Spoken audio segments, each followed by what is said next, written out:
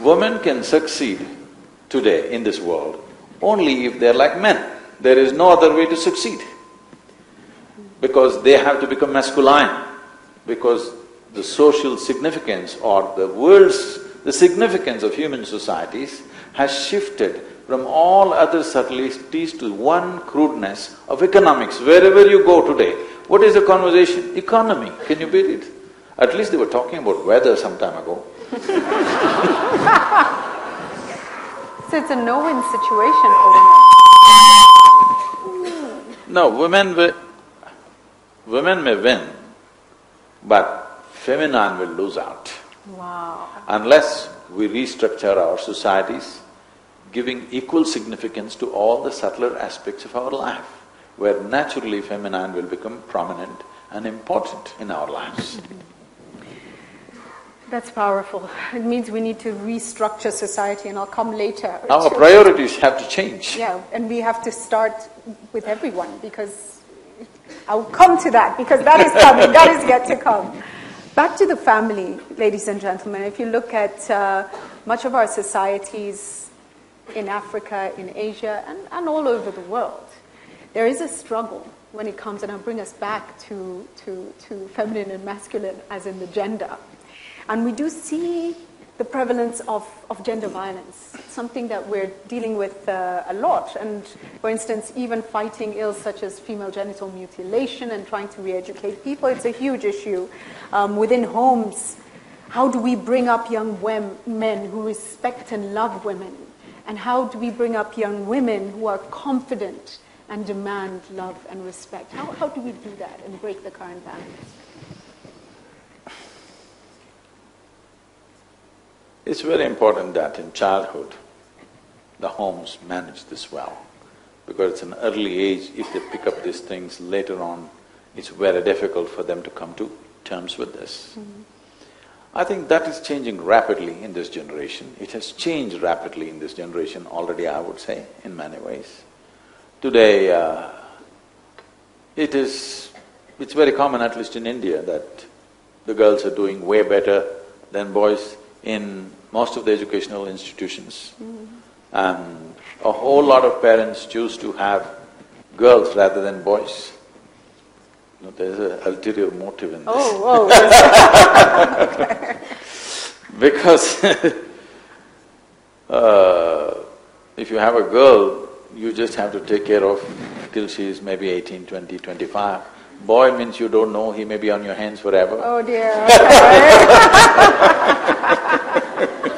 Parents want to be done with the project at some time. Project children must be over at some point. Right. So, things are changing, I think rapidly, very seriously changing. It is just that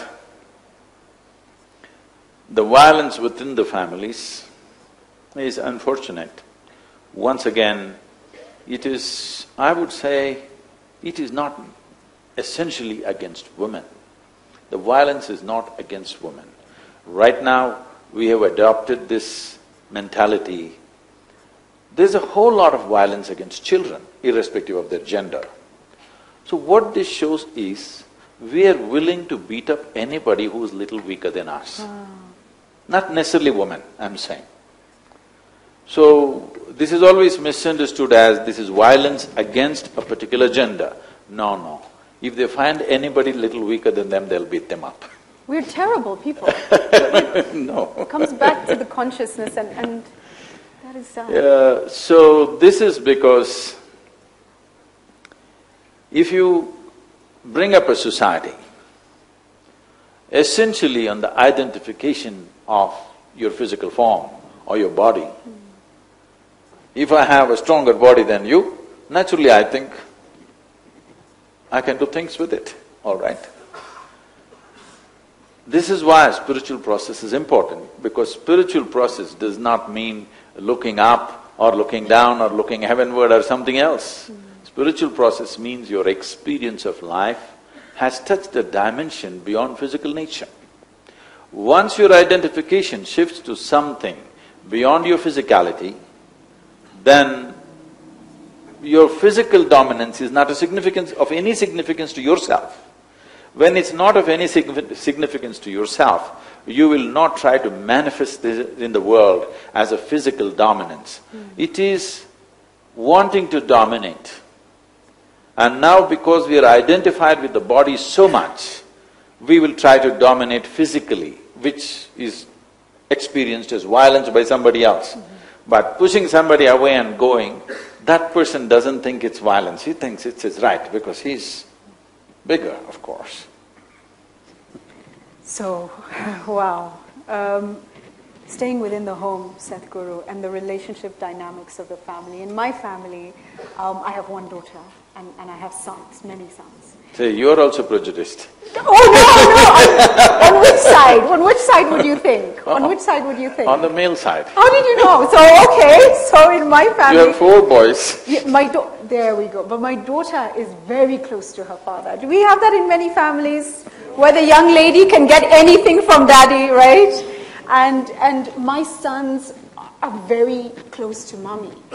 What happens in society that when they grow up, you would think then that a man always will treasure a woman. And you know, I think when families get it right, it doesn't go wrong later. Where do we get it wrong? Because clearly in parenting, there's something going wrong.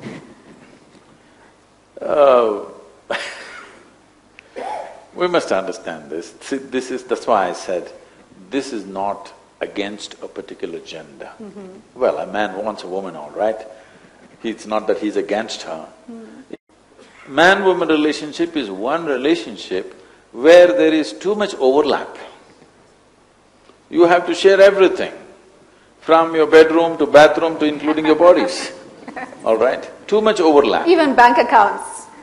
Yes. I wouldn't get into that. See, going back to economics. Oh, yeah.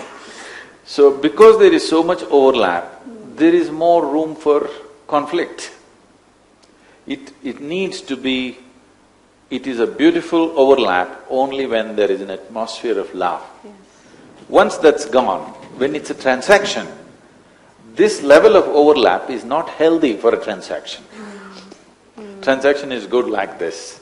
This much overlap and so many things to transact on a daily basis, it is bound to cause friction. Only when there is a certain sense of love and devotion involved in this, then with that lubrication, all this friction will go on without much manifestation of friction. Because the love dominates. Yes. The love takes the space. Yes. So, today when we are thinking of marriages and relationships with an expiry date in our mind… Do we? A whole lot of people are, unfortunately. The world is coming to that. There was a time when people were anyway committed. When that commitment was there, things came up, problems happened, they fought, again tomorrow they were close and things went on. Okay, today morning quarreling, evening fine, night full of love and morning again quarrel, things were going on, I'm saying. Because there is such a serious overlap of 2 lives and there will be bound to be areas of friction. If every family comes up with their own devices of handling this friction, and some people fail to come up with devices because there is not enough commitment. If it was very clear to you, hell or high water, you got to be with the same person, then you would find ways to fix it. Right. Now you think, if it doesn't work, she's finished. When this is there, you're unwilling to find ways. Because between any 2 human beings, if there is so much overlap, if we are not committed, then being together is difficult. Every small thing flares up into a big thing. Smallest things will blow up into a place where today, of course, it leads you to divorce or whatever.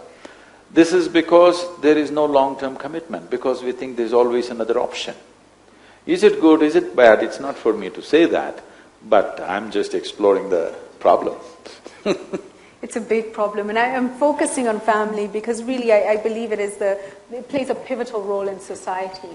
And looking at the society we're living in and the children that we're bringing up, It's so dynamic. If they're looking for positive information out there, they will find what they're looking for. If they're looking for negative information, they'll find it. It's easily accessible.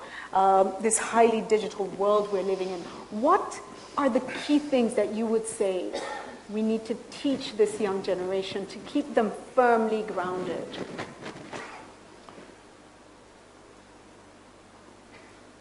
Hello to all the people in the upper regions.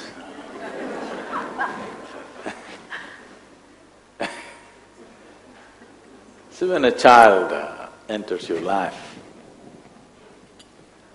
it's like a bundle of joy which has entered your life, with a lot of pain, of course. There's a lot of pain involved in bringing forth. Yes, I can attest to that. The women can attest to that. But when the child came, things that you would have never done in your life, you start doing. You can't sing for nuts even in your bathroom. Suddenly you start singing. You can't even bend down and pick up something. You can't touch your toes, but you crawl under the sofa along with your child. You know, you go under the furniture with him or her. Like this, many things. You sing, you dance, you play. You, for moments at least, if not for good, for moments at least you forgot the concrete block that you have become, and you became life once again. All right? But somehow, all the adults believe they have to teach something as soon as the child comes. So this is… people ask me, Sadhguru, what is your sadhana? You did not read scriptures, you did not go to a teacher, you did not learn anything, but you seem to know everything, how is it? I tell them, this is the only thing that I did in my life is, I made sure that I am not influenced by anybody around me, whether it's my parents or the culture around me or the teachers or every adult around, because every adult around you is trying to teach you something that's not worked in their life. Oh my goodness. When I say something that's not worked in their life, between you and your child, if you look at it, who is more joyful? Your child. I'm asking, who should be a consultant for life? One who knows how to be joyful for no reason, he should be a consultant, or one, even if everything is working your way, you carry a grave face and walk around the world, you should be a consultant for life. You must decide. So if a child comes into your life, it's not time to teach, it's time to learn. Once again, you could reinvent your life. You could learn what it means to be alive. Instead of learning what it means to be alive, people are carrying grave faces and going around. Grave will anyway come, you don't have to practice it on your face. I was speaking at the… about 4 weeks ago, I was speaking at the Stanford Medical University. I just looked around, there's many doctors who are sitting there, many of them. I said, see, when you walk into your patient's room, grave is one thing that you should not remind them of. They're going… might be getting there, so… Especially somebody is not well in a hospital, you don't remind them of grave. It's very important that the doctor walks in with a different sense of vitality and life about him. So similarly, a child has come into your life means it's time for to live it up, once again to become fully alive. Whatever your age, your aliveness need not come down, isn't it? Our physical agility may come down with age, but why should your aliveness come down? If aliveness is coming down, it means you're committing suicide in installments. That's what it means. Yes or no? Hello? I'm talking to you, hello. Wow, that's powerful. So children have come, time to understand how to make something out of nothing. That's what a child is. You leave him anywhere, he finds an ant, he finds it interesting enough to make a universe out of an ant. We've given you a bloody universe and you're making nothing out of it. Everything you have today, compared to any other generation on this planet, you know more comforts and conveniences than any other generation ever before, isn't it so? Yeah.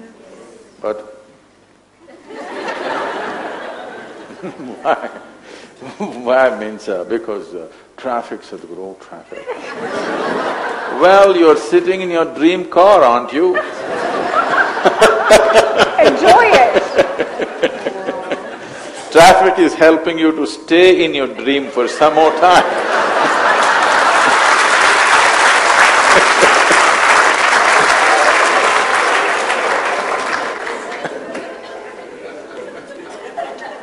You know, what you've just told us is stop trying to teach your children and start learning from them, start living. We're such a complaining generation of people. Oh, we are the most whining generation on the planet, ever. You come to Kenya at a time when we have anti-something demonstrations, then we have anti-demonstration demonstrations, then we have anti-demonstration demonstrations. And you know, the ordinary Kenyan is caught in the middle of it wondering what's going on. So I must talk about political leadership for a moment, if you will allow me. Can we? Yes. For a moment? Yes. Sadhguru, what's wrong with our politicians? In so many… I'm just… the most basic question, right? In so many of our countries, and I think in many ways India is similar to Kenya, very vibrant countries, you know, alive and brimming with opportunity. We know what we must do, and we just never seem to be doing what we know that we must do. Why? Why? What's wrong?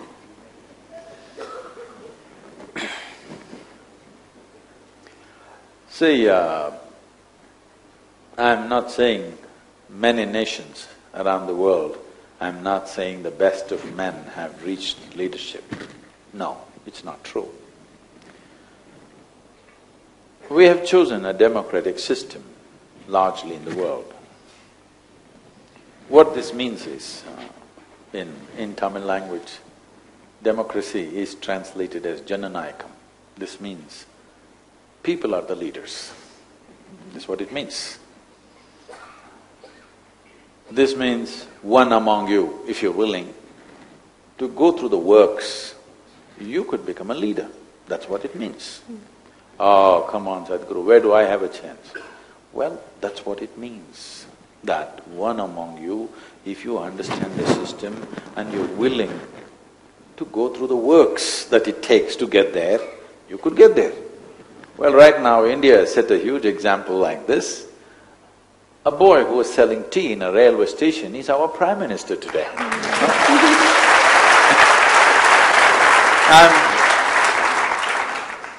I'm not bowing down to the man, I'm not made like that. But I'm bowing down to this possibility, a boy who was selling tea in the railway station. He could even aspire to become a Prime Minister of such a large nation, which is a tremendous thing. Never before possible in the history of this humanity, isn't it so? Yes. Never before such things were possible. So that's what democracy means. But are we actively making use of it? That's another thing. Most people, I don't know how you are in Kenya, I don't have the numbers, but I'm sure more than 60% of you or more than 40% of you don't even go out and vote. Yes? So, that is just one day in 5 years. Even that you can't do. But democracy does not mean just casting your vote. Democracy means there are many instruments in the system that every day you are supposed to exercise. You are supposed to rule. You have appointed somebody to do the job, but you are supposed to rule. But you think it's his job to do. Well, he is doing it the way he knows it. You must be okay with it, you shouldn't complain. When you're unwilling to take responsibility for your own well-being and the well-being of your society and your nation, you shouldn't complain, isn't it? Because you're only sitting down for dole-outs. This is what you get. A beggar shouldn't complain, isn't it? You are not behaving like a leader, you are not behaving like a Jananayaka, a leader, a people being leader. People are not behaving like leaders, are they? They're behaving like beggars. When you behave like beggars, you should not complain. You can crib in your corner, but you cannot complain because you have no right to complain, because you are not exercising the instruments of democracy as you should. Like in India, we have a saying, you only get the kind of leadership that you deserve. For in many ways, we've been indolent. We've been sitting back and, in India this is a thing, I'm sure in Kenya also. If you go to a tea shop, anywhere, India is full of tea shops, okay? If you go to a tea shop, the guy who's selling tea, making probably 50, 100 cups of tea in a day, that's his job, he will tell you how Prime Minister should function. And he knows. He knows. He has, yes. No, he knows. Yes. And he not only knows that, if you know some cricket, Yes. he will tell how the Tendulkar, whoever, how he doesn't know the batting technique, how he should bat, all right? He has advice for everybody. Only problem is he doesn't know how to make good tea.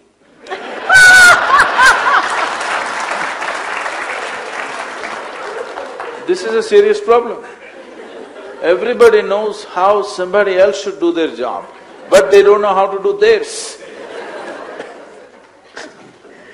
So in a democracy, though all of us are responsible for the nation, the first and foremost thing for us to do is, whatever we are supposed to do, we are supposed to do it really well, not just for my well-being, but constantly being conscious that this is for the well-being of my nation and my world.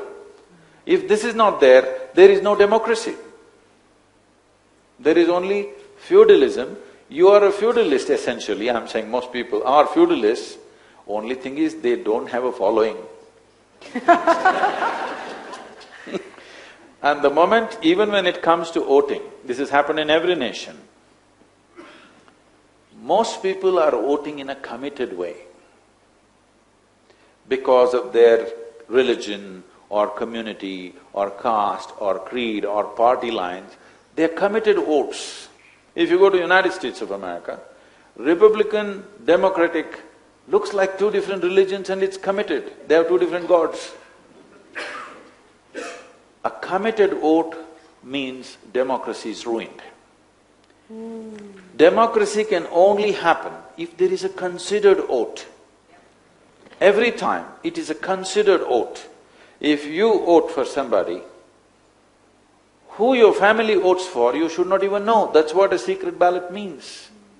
Now, if all of you decide together and go and vote to one person, that means there is no democracy. Feudalism in the guise of democracy. I think you're starting to untap what's going on here. It's really fascinating.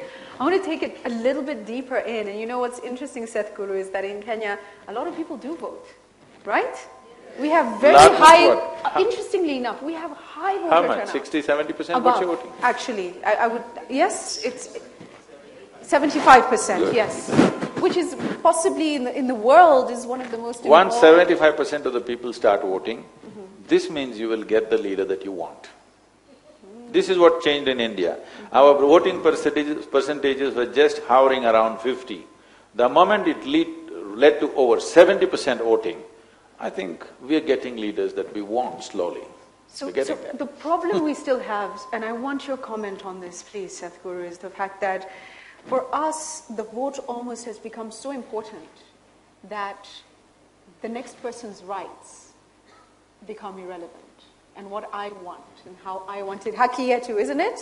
But not haki yako. Haki yetu is my rights, but we don't say your rights too. We almost feel like we can trample on your rights to get ours.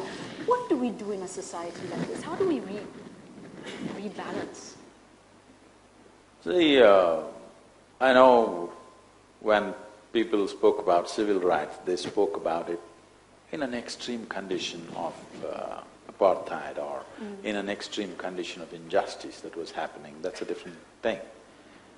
But in any society, the moment you talk about your rights, the moment you talk about your freedom, I think you're heading for ruin anyway. Because you have freedom only to the extent you're responsible. Instead of talking about what is my responsibility in making this happen, if you think what is my right, all you're seeing is how to milk your society or your nation to your benefit. It's not going to work. Then once we start milking, there will be somebody else who is capable of milking it better than you. When he milks it better than you, you say, oh, he's doing wrong things. No, he's doing it better than you, that's how. So, my essential work in the last 20 years has been with leadership, various levels of leadership, business leadership, bureaucratic leadership, and social leadership and political leadership. My work has been largely to move people from their personal ambitions to a larger vision. Because what ambition means is, you have tweaked up your desire, but you have not tweaked up your competence. You don't have to worry about tweaking your desire. Human beings should only focus on tweaking their competence. But right from their childhood, I don't know what you're telling your children, right from their childhood, in every family, they're telling them, you must become this, you must become that. No.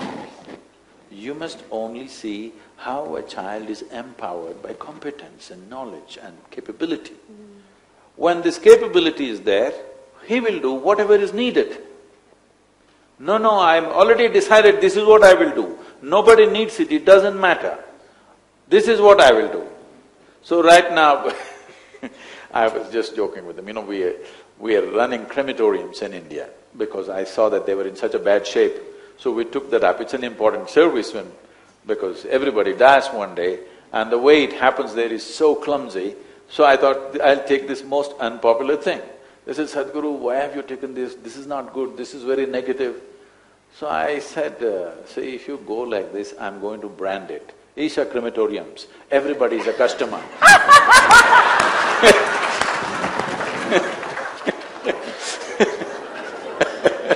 Did they then stop bothering you? See, we have decided what is better than something. Once you do this, I must tell you this. When my girl was growing up, she traveled with me wherever I went and even as an infant. One thing I told everybody is, don't anybody try to teach her anything. No ABC, no 1, 2, 3, no languages, no what is right, what is wrong, don't teach her anything. Just leave her alone.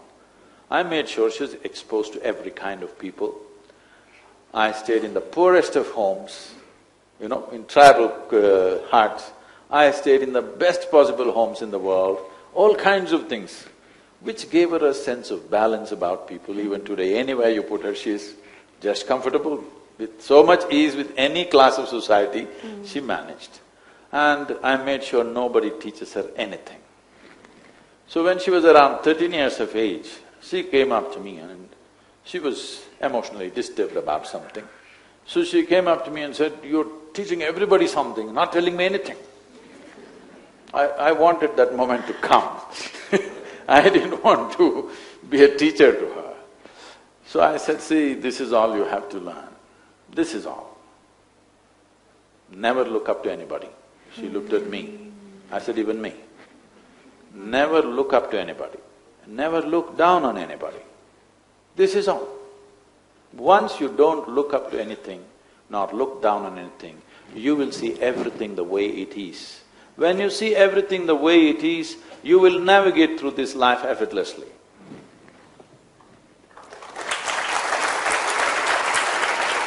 The moment you look up to something, you will exaggerate it. When you look down on something, you'll exaggerate the negative about it. If you don't look up or look down, you will see everything just the way it is, and that's all that's needed. For every solution, for every problem that is there, to find solutions, all that is necessary is we are able to see it just the way it is. But right now, we are thinking our problem is of our politicians. No, that politician was just one of us yesterday. Today, he's taken the trouble of getting there. You sat in the comfort of your home and commenting endlessly. You're a running commentary about everything. Right. But making bad tea, yeah. True. So I'm bringing us back for a moment to family, Sadhguru, and one of the things happening in Kenya with much of our young society is that we have a lot of single families. How many single parent families? How many people are aware of this happening in society today? A lot of women are left with the burden of bringing up children and struggling through, and it's really very sad. And I remember, I'm looking back at when I first got married, and you get very few lessons on marriage. You kind of get in and you have to kind of figure it out, right? And in many ways, it took some time to understand that exactly what you've told us. When you know unconditional love comes from your partner, everything is solvable. And so you put that first and you build up and you build up. A lot of young families seem to be going in without the tools to get through those really difficult, tough times. Sometimes they don't even get to the point of marriage and family. What advice would you give young people courting or young people in a situation where they feel alone and abandoned and they're wondering, what's gone wrong? How do I get it right the next time, maybe? Love is important, right? Yes. A lot of young people are watching this, so I'm just thinking because they're having, 11 love affairs right now on the Facebook. Okay. On Facebook? Yes. They're trying parallelly 11 different love affairs, hoping one of them will fall into place. We need to understand that certain things don't get better with practice.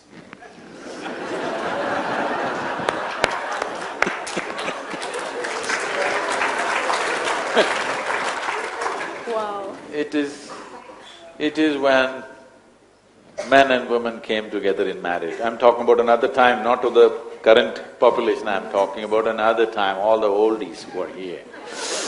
When men and women came together in marriage, they knew nothing about anything about each other. Even looking at a woman directly was a taboo, and now for the first time they looked at this woman. Everything was new and fresh. There was so much excitement, there was so much coming together, there was so much exploration and discovery. Though for millions of years people have done the same damn thing, still for that individual everything was fresh and new and it was shared just between the two of them and all this stuff. This made it last.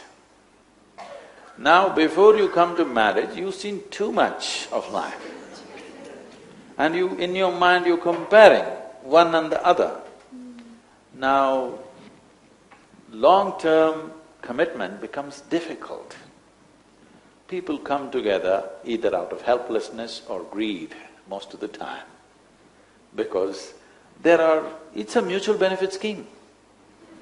Wow. Back to the economics of it. Yes. No, not just economics. There are needs in a human being.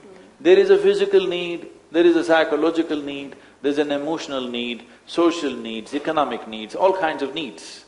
To fulfill these needs, you make a deal. If you live with a deal, it's invariably going to be ugly. Deals are made and pick up what you want and go home. Then it's okay. What do you say? You make a deal, you make your money and go home to a place which means something to you. When you're making deals at home, then it becomes ugly because there's no place to go, or you'll find a place to go.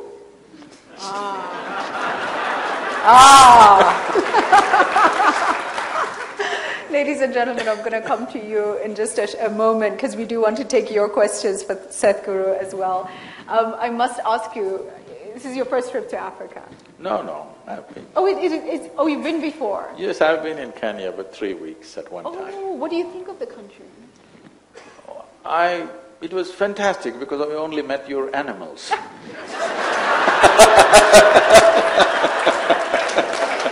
That's terrible. They say we are the warmest people in the world. No, I'm not saying people are terrible. I said I met only the animals and it was fantastic. This time I've come to meet the people. Well, I'm not on a safari this time. well done, well done. I'm looking at hands now for questions for sadhguru. Can I see any? I know your hands will be up later. I see there's one there. Great. A lady over there, and if you could run across with a mic. As we're getting the mic, there I see people scrambling. This is a very bad level of prejudice. Yes. This young man raised his hand Oh first, no, where but are you? Where are only you? pick up the lady. I didn't see you, I'm so sorry. I'm so sorry. I It's promise all right. you that you are next. I promise that you're next. Ah, yes, I see hands. Thank you. Thank you. Excellent. And the mics are coming down. Excellent. Wonderful. I want to get as many questions for him. I know people have come far and wide to ask. So thank you. We'll start then with the gentleman since... No, the lady can ask, it's fine. She's got it. I'm just Excellent. pointing out to you. Okay, we've got it. Thank you. Go ahead. Namaskaram Sadhguru. My name is Riya Sharma. And I had the privilege to interview you on behalf of East FM. Oh. Yes, so I'm indeed very honored, very humbled to be in your presence this evening. My question is about yoga, and of course, ahead of International Day, we're very privileged to have you here in Nairobi. My question is about the benefits of yoga, which everybody talks about, and everybody knows that yoga has great benefits for the inner well-being as well as the external. However, in Nairobi, with all due respect to certain people who are in the craft, I noticed that housewives overnight turn into yoga gurus because they watch some DVDs, they watch a few programs on TV and then decide to start teaching yoga. Oh, really? Yes, and that is of course a big concern because people do understand the benefits of yoga, but they don't understand that if you're going to be training under somebody who's not quite qualified in the craft, what are the disadvantages? So I'd possibly please request you to highlight what the disadvantages of practicing with, I'm sorry the term may sound harsh, but a quack yoga teacher would be. Thank you. So harsh. I just sound so harsh. But go ahead. They're all ladies, she said. Yes. Oh.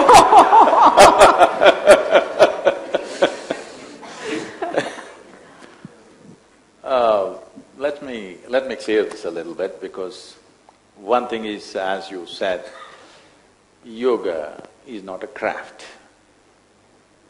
As there is a science and technology to create external well-being, there is an understanding of external situations which we call as science, and a technology or a methodology through which we can create external well-being.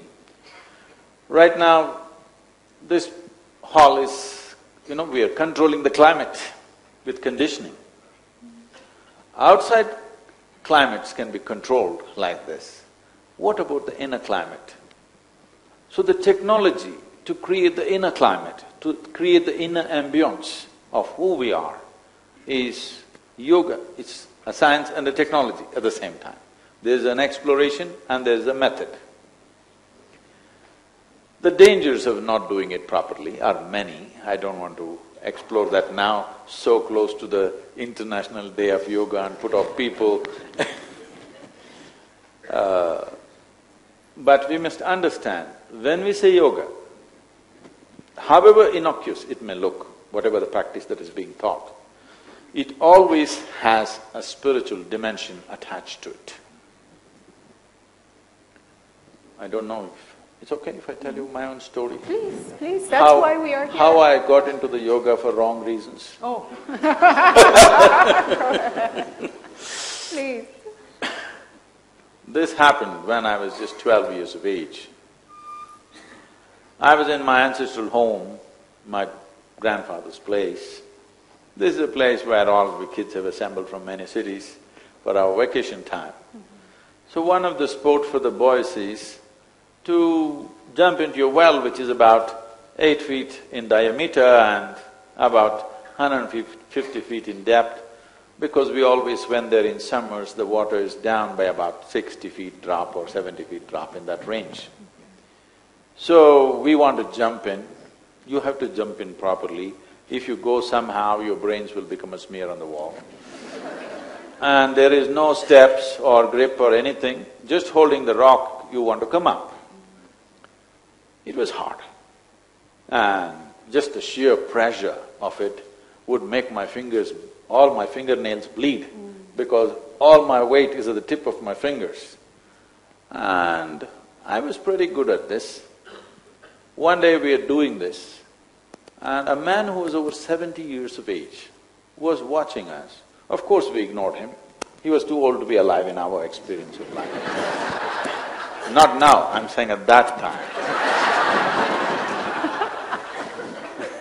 When I thought even 20 is too old. Yes. So this man, without uttering a word, went and jumped into the well. I thought he's finished. But he came up faster than me, and I didn't like it. So I asked him how. He said, "Come and do yoga." I followed him like a puppy. So I'm saying, I got into it for all the wrong reasons. But somehow this became so much a part of me. I did not even think of doing it, but not a single morning ever passed without yoga happening. I'm using the word yoga happening because when I look back and see, I never made up my mind I must do this. It simply took me over from inside, and things happened like this.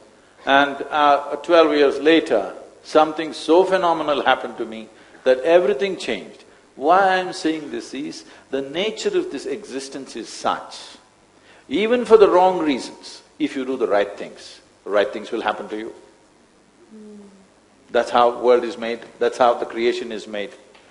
So, doing it right is very important because there are many dimensions attached to it. I went into yoga only for physical prowess. After I got into it, I came to know there were other aspects to it which were psychological or mental.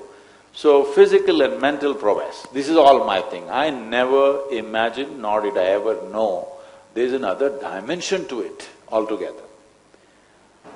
But there is always that dimension to it.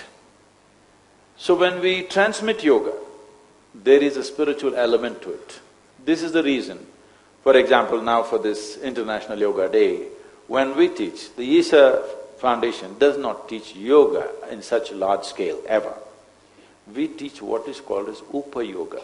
The word Upa-yoga literally means either sub-yoga or pre-yoga. For in Indian languages, today the word Upa-yoga is being used as something useful. But actually the word originates from this, that we made yoga in such a way, we took out that aspect of yoga which has physiological and psychological benefits but no spiritual element to it. When we are transmitting such a large scale, it's best to do it that way. And now that she mentioned this and you are interested in children with your footprint, about 4 months ago, it came to my notice that a little over 9,000 children committed suicide in India below 18 years of age. In the age groups of 10 to 14, 1,700 children committed suicide in the last 1 year. When I heard this, see, no life does not value its own life. You try to catch an ant, it will do everything possible to save its own life. It does not think, this is just an ant's life, let it go. There's no such thing. Every life intrinsically values itself as the highest thing, isn't it?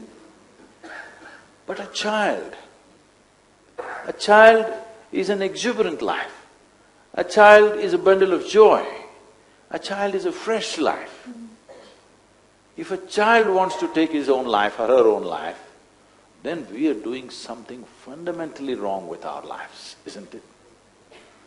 something very fundamentally wrong in a society if children start committing suicide.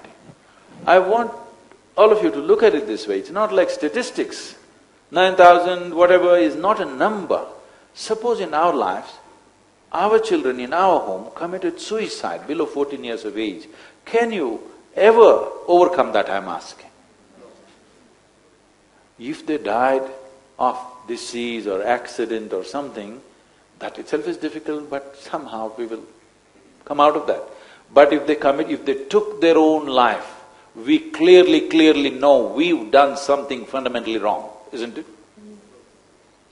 So we should know we're doing something fundamentally wrong in a society when children start taking their own lives. So when I heard this, it was deeply disturbing. Why are our children killing themselves? Then I said, off the cuff, I said, we must touch at least 10,000 schools and bring Upayoga to their life. And that day 10,000 looked like a big number. Then I traveled these 9 states and met all the chief ministers and the education ministers and things like that. All of them responded with such enthusiasm. For this yoga day, in the next 2 months, we are initiating Upayoga in over 30,000 schools. And the significant aspect of this is, we are not training the children, we are training the teacher. Our own teachers, we have trained 45,600 teachers. These teachers are imparting this to the school teachers. In every school, 2 to 3 teachers are being trained. Above all, we made an elaborate video. For a 20-minute practice, we made an elaborate video about showing how it should happen. So these newly trained teachers will only correct the practice. They will not literally teach the practice. All they have to do is, they have to correct. We train them for a day to understand what are all the wrong things that people can do and correction. And these children will go through this just not for one day, 5 days of the week, through the entire year, probably for the entire school time, this will go on. And we are trying to also involve parents wherever we can. Teaching yoga irresponsibly, right now, this is the most important need, that is, see, in terms of external technologies, we've hit the ceiling, all right? Whether you buy your iPhone Z8 or not, that's the next model coming up. You still don't know how to use your iPhone 4 fully. That's a fact, believe me. You still not explored the full range of things that damn thing can do. Yes or no? It's too many things. You're right. So whether the next level of phone comes or computer comes is not the issue. Upgrading human beings is the most important thing that needs to happen in the world. So in this effort, this International Yoga Day I see has been a phenomenal step, mooted by our Prime Minister, but United Nations took this up. So these things that we have, if I can elaborate on this a bit. See, human intellect is sparking like never before. Never before in the history of humanity, this many people could think for themselves. Yes? Now once this happens, logical questions arise. Once logical questions arise, so many things which were taken for granted, which kept people in some kind of control within themselves, if not liberated, at least controlled within themselves, is all going to collapse. Heavenly solutions will collapse, believe me. No, I'm not talking about you guys up there. That's quite safe. When people start asking questions, heavens will crumble. It's bound to happen. If you don't pull it down, your children will, believe me. Things that you believe, your children refuse to believe, yes or no? Because unless it makes logical sense to them, they're not going to take it. Whatever the authority, you can say the scripture says this, you can say God said this, you can say somebody said this, they're not going to take it unless it makes sense to them. This is a very positive development in the world, because this means truth will be our authority. Authority will never be the truth. This is the future of the world. So, this International Yoga Day is just at the right time, and when the Prime Minister mooted this idea, as she was saying, 177 countries came together, it was almost like the world was waiting for it. It was waiting for India to take a step, but we took such a long time because we are a little large nation, we take time to take steps. But it was almost like the entire world was waiting for somebody to say this, because everybody knows, they may not have consciously addressed it, but everybody knows tools for self-transformation are needed. And tools for self-transformation should not be in the hands of a guru or an organization or some other higher authority somewhere. No. Tools for self-transformation should be in the hands of every individual. I'm asking you a simple question, don't feel offended. Did all of you brush your teeth today? Hello? Yes. This is because you have your own brush, the instrument necessary for cleaning your oral hygiene, to take care of that, you have it. Suppose it was in the hands of the Kenyan government. They fixed up in 100 different places in Nairobi, you can go and have your teeth brushed. Probably you would do it once a month. Yes or no? Because you have to stand in a line to have your teeth cleaned up. Only because it's in your hands, as it's necessary, you will take care of it, isn't it?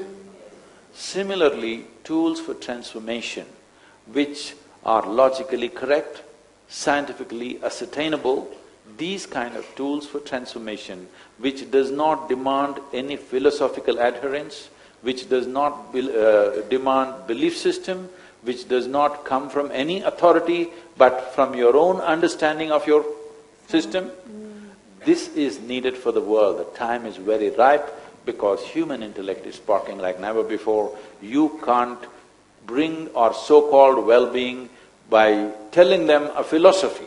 It's not going to work. It's already not working. Because it's not working, you see a rapid movement of people seeking chemical solutions. To be peaceful means have a drink in the evening, it's become a norm.